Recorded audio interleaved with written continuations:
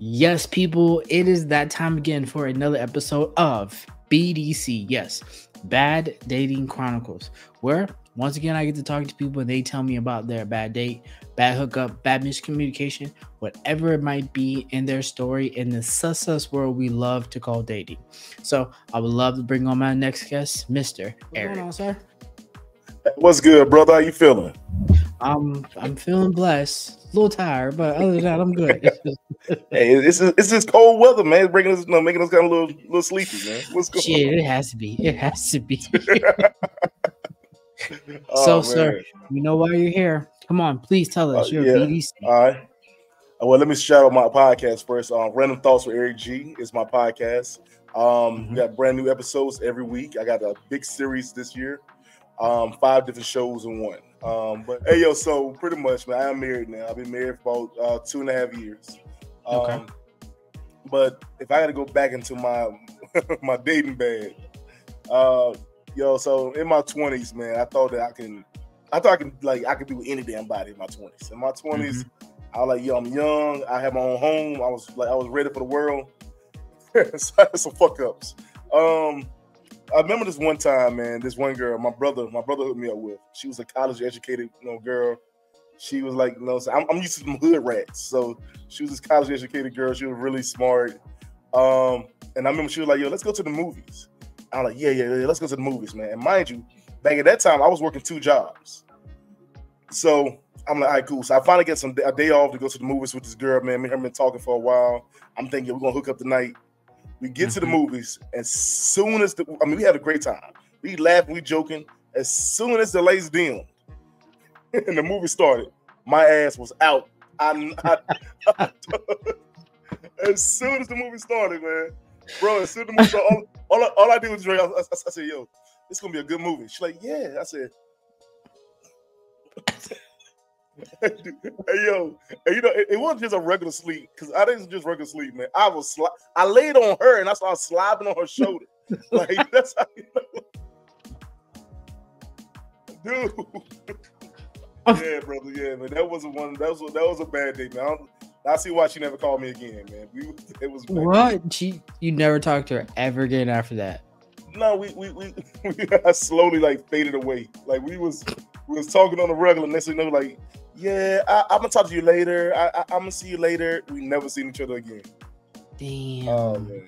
Damn. Yeah, and it's in like the interviews I have done with people previous, and they said they've gone on dates. That's one thing I just don't understand. Why do movies have to be something like as a first or second date? Because you don't know that person. You're just sitting there. No underlines to you, because I get it, but damn, something like that is terrible. I don't, when you're in your early 20s, you're trying to go wherever cheap. So wherever date is gonna be cheap, you're trying to do that and make it seem like it's the biggest thing. So the movies is a cheap date. Yeah, it is. You know what I'm saying? And every guy was like, look, let's just do that, get it out the way. It's cool. We can eat later and talk, but we just having a date. But to me, that was the worst idea after working 2 jobs and going to college. I was like, bro, I can still remember the movies. I remember the movie was, like, I'm kind of old now, but it was this movie called Cop Out with Tracy Morgan and Bruce Willis. And I still had never seen that fucking. I had this one girl that me and her was talking very good. I mean, I think we're doing good. I think we hitting it off, right? She's telling me about her ex-boyfriend and how that he wasn't a good guy, blah blah blah blah. I'm telling her, I'm like, yo, I'm doing my thing. We having a good time.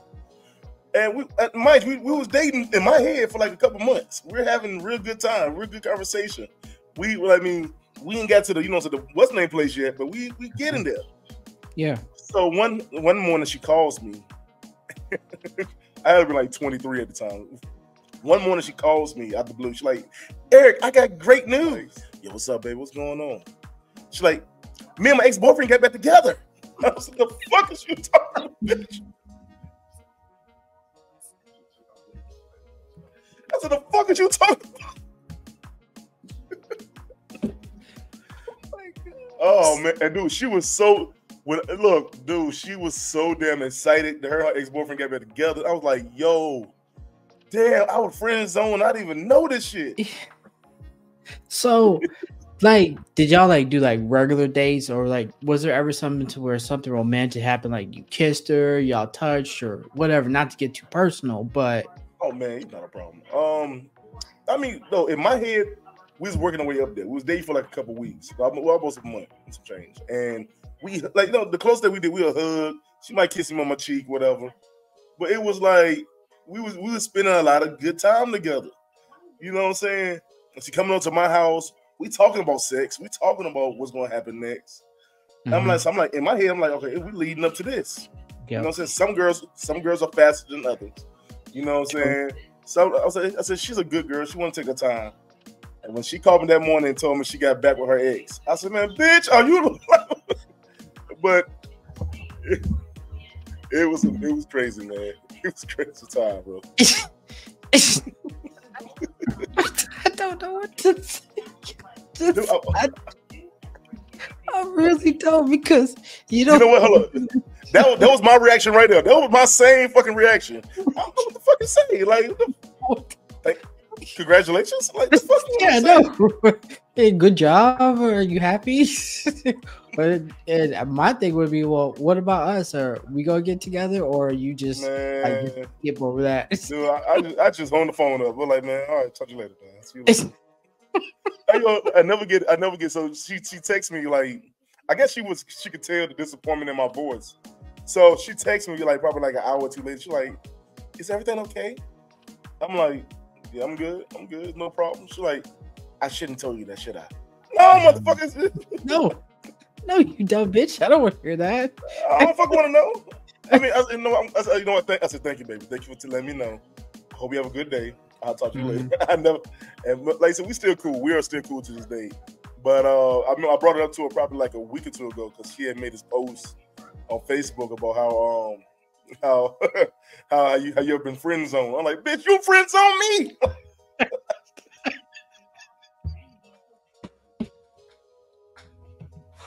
Whoa. Oh my God. No. Dating in your 20s is a bitch. Dating in your 20s is a bitch. I had some great times. Though. I'm not gonna lie, I said that's a great time. Yeah, I had this one. I was one of those ones, like, I was chasing this one girl, like really chasing her, and it was always bad time. Like, we would talk, fall off, talk, fall off, talk, fall off, and then maybe like a few years ago, we had started talking again, and then like everything just fell into place. But then we had sex, and it was the worst shit ever I had. It was the trashiest thing I ever had in my life. Yes, because you just know how it's like there are some women and some men, they put so much emphasis on how good of a lover they are. Yeah, this bitch, no. I'm asking the question, bro. Like, what's classified as good? What would you classify as good pussy? A good fucker? Like, what would you classify? I would classify as it's the feeling of it, it feeling complete. Like, it's just complete, as you know, the conversation is good and then the love into it coincides. But no, it was just trash. Like, I couldn't understand it. And I'm thinking to myself, I wasted good 6 years trying to go on for you on something that was just, yes, seriously. Damn. But it was a low tide 6 years, to where, you know, you be wanting something so bad, but you don't make it seem like, oh, this is what I'm praying for. But low key is like, I wanted to be with her because we had such good chemistry. We meshed so well. Nope. I'll never forget. She came over my place one night. We were talking, and then she was drinking, which that should have been a sign. She should have left then. But come on, man.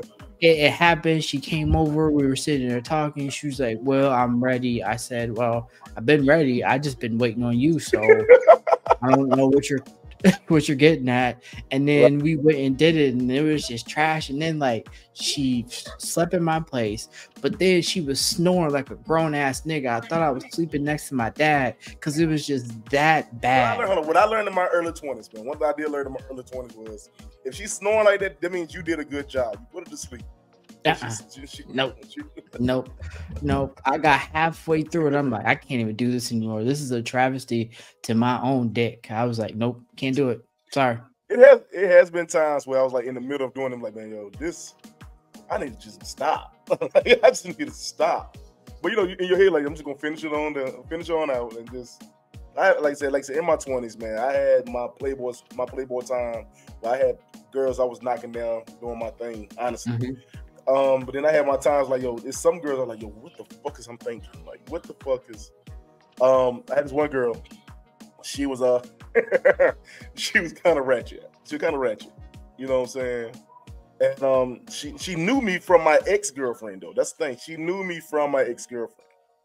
And she was like, "Is y'all still dating?" I'm like, no, I'm not dating nobody. And at this time, y'all, I was in my pretty boy stage. I used to have long dreads. I was in my little zone. And so she's like, you and such dating? I'm like, no, I'm not. No, we're not dating. She's like, well, can I get your number? I'm like, no, just hit me up on Instagram and we'll go from there. Mm-hmm. So cool. We're going back and forth. So I know she's ready. She's ready to do the thing. So she tells me to come to her house. She stays in this trailer park. I'm thinking that it's about somebody to go down. So she didn't let me know that she stayed with her parents. She don't let me know that she stayed with her parents. So when we get to the house, so first of all, I feel like I'm sneaking into her house. I'm a grown ass man sneaking into this girl's house. And I'm sitting there, and so her parents is at work. She like, you come on to the house, whatever. I get to the house, we get to the trailer, and the way their trailer set up is like the next door trailer is like right up on her house. So it's like a car length between her trailer and the next trailer. Yep. So she's like, well, park behind the house. So I'm basically parking in somebody's front yard. Okay. I get there, get in the house, man, and the first thing she tell me when I walk the door is, "Oh, you want some oodles noodles? You want some oodles noodles?" Like, yeah. And I was like, "No, I don't want no oodles noodles. I'm good."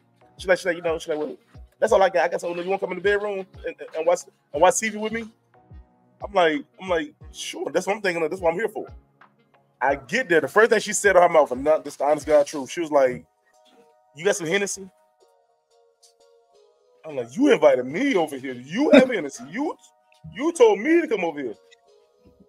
Dude, we sat in that room while she eating that big old plate of oodles noodles. Well, my bad. I'm saying it the correct way. If y'all don't know what oodles and noodles is, it's top ramen. That's what yeah. She eating this big old plate, this big old stop. It's like a pie pan plate of beef oodles noodles. And she's sitting there looking at me. I'm like, okay, this is about to happen. It never happened. She just stood there the whole time telling me about how she want some liquor and this, that, and the third. And I'm like, you know what, man? Yeah, I gotta go home. I gotta go home. Yeah, I gotta get up, man. I'm tired, man. I gotta go. She's like, okay, cool. You coming back? I'm like, yeah. I'll be back. I'll be back over there. Here's the dumb shit. I remember I text my cousin at the time. I was like, yo, me and this girl right here, la la la la la. He said, oh yeah, she's a big time hoe, man. Yo, we used to flip her back in the day. I'm like, yeah, I'm good, man. That's my cue for me to go on to the house. My worst hookups ever, and it's even after my college days. I had met this one girl at a bar, this white girl, and I hit her in the car, and then they said no. I found out she was a homeless stripper. Yeah, a homeless stripper. Is she a homeless? Maybe she's bad at her job. Go ahead. Yes, she was a homeless stripper. Okay, that was the last time I slept with a white girl. The last time. I haven't since. But I'm like, damn, I must really be falling off times. I'm knocking off white homeless strippers. I mean, she was bad, but it just looked like. Yeah, I'm not gonna lie, it was. Yep, she knew what she was doing. Yep, she rode me like Seabiscuit in that back seat. You know why? Because she got struggle in her pussy. That's why. That struggle in that pussy brought you home, bro. Yeah, it really brought me home. Well, she was riding you for a paycheck. You hear me? She was riding. Then for some reason, I never remember how she got my number. She was like, "Hey, Will, can we like hang out?" I'm like, "Okay, sure." So I remember picking her up and then her friend, and then I think we went to like McDonald's or Burger King, and I bought her and her friend a sandwich, and I had never seen her ever again after that. That is crazy. So, yes, I felt like I was homeless stripper for a Big Mac. Yep. Oh my god. Mm-hmm. Yep. That's sweet. That's that's romantic. I'm gonna fuck with nobody. So that's some romantic shit, man. Yeah, that's romantic. All right. You know what they say, yo? The motherfuckers that's homeless, and two things I learned in my life for real. People that's homeless and the ugliest people you meet is the best fuck you ever had. Like, do you understand? Like, I don't know. I haven't really like bagged a lot of ugly ones, I could say. Chandler, no, let me tell you, you gotta hit at least one ugly chick, and you be like, yeah, you know what? Big man was right. I don't know about that. Hey, Will, let me tell you, you gotta do at least one time. You single, you can do it. Do it one time for the culture. Just go ahead. For the culture. Do it for the culture, Will. You tripping, nigga. Will, just do it for the culture. When I tell you it's gonna be the best sloppy top you ever had in your damn life, it's gonna be so good. I promise you're gonna be so good, you're gonna forget that she's ugly. You're gonna take her out in the daytime. It's gonna be that good. I don't want a little ugly. I'll pass on that one. I got a reputation. My standards, you have to look good, just as I do. Shit. So. Fuck that. You're gonna have one ugly chick in your life. You can have one, and your guys will be like, "What the fuck is you seeing her pussy?" I promise you, it's gonna be the best you ever had. I'm past, bro. I'm done. Will. I'm done. Will, do it for the culture. The culture? Shit. I ain't doing shit for the culture. It's only for myself. I'm an individual out here. I'm not a team player. Bro. Hey, bro. I'm trying to put you on the free game. Because the free game is... no, that's game you keep yourself. I understand you married, but you know what? Don't be sharing that with anybody else. Don't do it. Oh man, look. Look, if y'all listening to me, two things you need. You gotta get a big chick. Okay. A big pretty chick, the one who smell like powder. She gotta smell like powder in her titties. Her titties gotta smell like powder. Yep. You need that. You need a chick. You need a chick that's only good at late nights. I'm telling you, them late night chicks. Well, being honest, man, I just met you, Will, but I feel like we're friends. I can tell you the truth. Now, you want me to lie to you? Hey, no, man, you speak your truth. Go ahead. I am not stifling your growth at all. I'm not gonna muzzle you, not one bit. She gonna help you. She gonna help you grow in ways you would never believe, Will. Yeah, having me growing out and leaving. I don't want to deal with that. I mean, don't get me wrong. I have knocked a pretty big chick. I don't think she was big. She was like one of those small BBWs to where she was like a size 11, size 12. So she was just on the cusp. Yeah, but she wasn't like 15 plus. But no, I'm not doing no big girl. Oh, come on. See, why is all these young dudes so picky about these women nowadays, man? It's not the fact about being picky. That's just like too much meat, too much size. That's like the best part, Will. Coming from a married man. Okay, hold up. I'm telling you because I've been there and I've done it. I've been through it all. I'm telling you what I know. You know why? You know why it's the best part, Will? Because her thighs are rubbing together. Her thighs are rubbing together.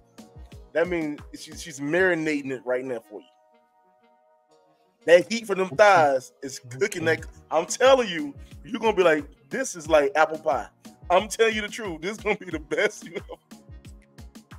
I'll pass on that, brother. Thank you. Thank you so much. No, thank you. No, thank you. Y'all, ladies. Look. Will ain't talking about shit. He's saying the chick here online. Late nights, y'all. Call Will up. I promise you. Don't call Will. No. Don't do that. You'll cross his eyes up. No, you won't. I won't even try. Won't even try. Oh man, dude. Oh right. So you got anything else to add to the BDC Chronicles, Mr. Eric? Oh man, you know what, man? I had some crazy experiences, but those are I'll say my top crazy. I have you know what I'm saying. I had a lot of fun. I had a lot of fun. But those would be my top crazy experience that I had. Those three. Interesting. Just interesting. Okay, sir. Well, I will give you 30 seconds of FaceTime so you can go ahead and get your self-promotion on with your podcast. Please. Floor is yours. Not a problem. Hey, y'all, this is your little brother, Eric G, from the podcast Random Thoughts with Eric G. I'm available on all platforms and on YouTube. Also look out for my other series, The Truth, Word to the Wise, and Local Spotlight Artists, where I interview a lot of musicians. And I need all BBWs and chicks who's facially challenged to get at Will. He will get you. I'll holler at you later. Thank you so much, Eric. I appreciate it. Yes, folks, this has been another episode of Bad Dating Chronicles with my guest, Mr. Eric G. I always call you Mrs. Hey, don't do that. Don't do that. Yes, You need to call yes. that chick, that late night chick, call her Mrs. I'm not calling her nothing. I even call her. But yes, so make sure you go ahead and you check out my guest, Eric G, on all podcast platforms, no matter where he's at. Also, all his information will be down below so you can be able to reach him and get a hold of him and see what he's all about. So this has been another episode of Bad Dating Chronicles here on the Second Look Network here on YouTube. Make sure you like, comment, and subscribe to the channel if you want to see more. Also, go check out the other episodes that I have previously done. So this is your host, Will. That's my guest, Eric. Been a pleasure speaking to y'all. Y'all take care. Talk to y'all soon.